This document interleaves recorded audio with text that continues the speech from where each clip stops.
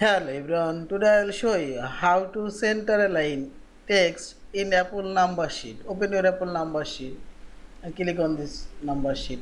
Now select this format option and I will center align this column. Click on this column serial number and select.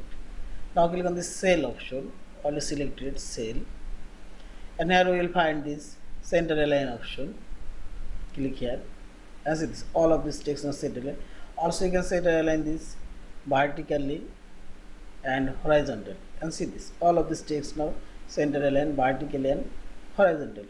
Also I will align this row. Click on this row serial number and same way I will first center and see this.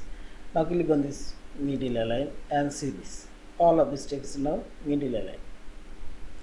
Same way you can align a specific cell. I will align this 6 cells.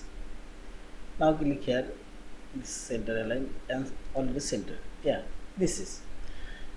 Thank you for watching. Please subscribe, like, share and comments.